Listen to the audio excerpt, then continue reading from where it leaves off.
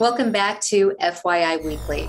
If you flourish in a high energy work environment and enjoy helping others in need, you could be an ideal candidate to serve as a telecommunicator.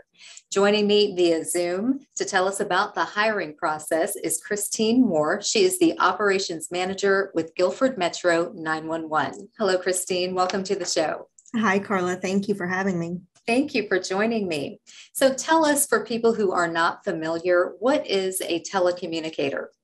So a telecommunicator for Guilford Metro 911 means a couple of different things. One, you're answering 911 calls. So if anybody ever has an emergency where they're dialing 911, our team is who they're going to talk to. We're going to ask you questions, we're going to process the call, and we're going to send it over for dispatch, where other members of our team are waiting and working to send your call out, whether it's to Greensboro Police, Guilford County Sheriff, Greensboro or Guilford County Fire, or EMS. Wow. So lots of hands in the fire and lots of calls that I know you answer on a daily basis. Now, there are requirements, obviously, to be able to handle such a high energy job. Tell us about that and the hiring process. What does that involve? So the hiring process starts with just applying. So you can go to City of Greensboro's website, which is greensboro-nc.gov, and see our job posting for emergency communications specialist. There are requirements and expectations that are on that posting, and you can apply from there.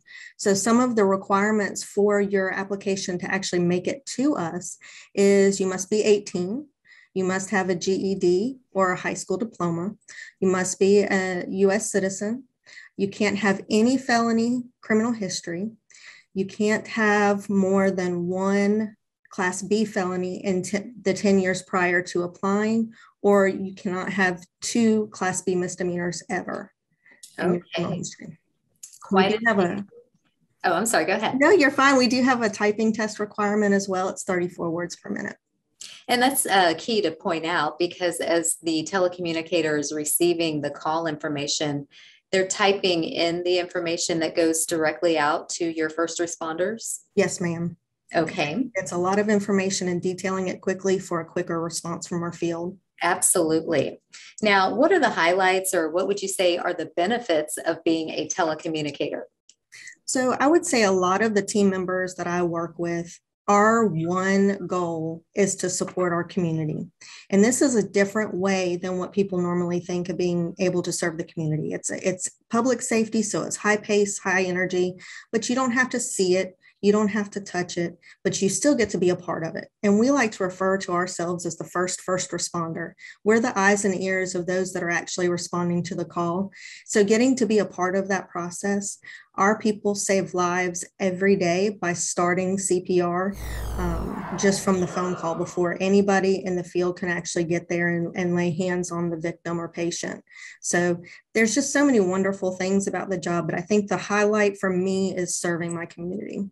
I consider the telecommunicators heroes. Yes. As you said, they are that first touch point to our community. Sometimes they're delivering babies. Mm-hmm. If you're in a really scary situation and someone maybe broke into your house, they're helping you to stay calm, right. Get that information. Where is your location? So we definitely cannot do without our telecommunicators. I agree. We're the calm in the storm. So tell us, once you become a telecommunicator, talk about the career path in terms of advancement. So we are fortunate to have different levels of telecommunicators. So when you're hired as a call taker, which is answering those 911 calls and admin lines.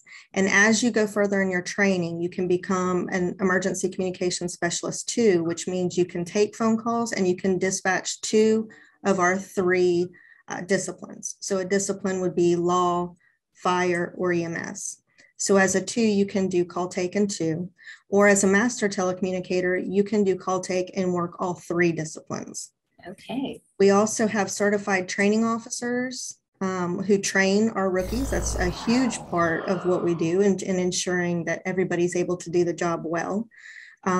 We have supervisors, assistants, and senior supervisors, and then other areas within Guilford Metro that include our radio shop and our own IT and quality assurance. So there are a lot of opportunities here. Wonderful. So if someone is looking to maybe even switch gears, so many people have changed careers as a result of the pandemic, realizing that they want to make more meaningful choices with what they do in their workday, this would be an ideal place to start. It is, and it's exciting, it's rewarding, and at the end of the day, you can go home and say that you truly made a difference in somebody's life that day. Absolutely. Now, you are using social media, Facebook in particular, as a recruitment tool. How are you using that platform? We are, and it's something that we've recently started. One is we like to highlight our telecommunicators that do play a role in a true life save, which means that somebody actually makes it home from the hospital after requiring CPR to be performed. So we highlight those individuals. But we also started a new Facebook series called Behind the Scenes 911, the first responder. And it's on our Guilford Metro 911 Facebook page. And it's a way of introducing our first line telecommunicators and supervisors so people can see that they're real people and they're human beings too, and seeing that kind of human side to our 911 professionals. That's really important considering sometimes the job has high stress moments because you are kind of holding someone else's life in your hands for that moment of interaction. So it would be really nice to give the community that opportunity to see and to heighten the level of appreciation that we have for these folks. And before we go, you did recently implement a higher salary for the telecommunicator roles. Tell us a little bit about that and how it's helping with recruitment. So we were kind of right on the borderline of being a competitive in the 911 market. And so thankfully our city manager's office and city council were willing to work with us towards making us above the rest in the pay salary, especially with the call volume that we deal with on a day-in-day basis. So we are proud to announce that as of July 1st, we increased our starting salary to $39,444, which is a huge milestone for our career. Absolutely. And much deserved, much needed. And certainly we hope that's going to get more folks to take a second look or a first look for that matter, if they've never considered Guilford Metro 911 and joining your telecommunicator force. And you all are a force to be reckoned with. Thank you.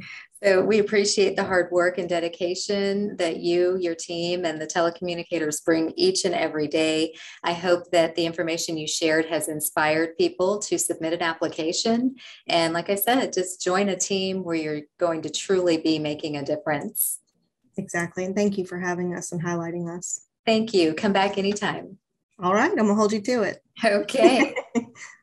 Stay tuned for some useful information as we tell you something about the city that's coming up after the break. Stay with us.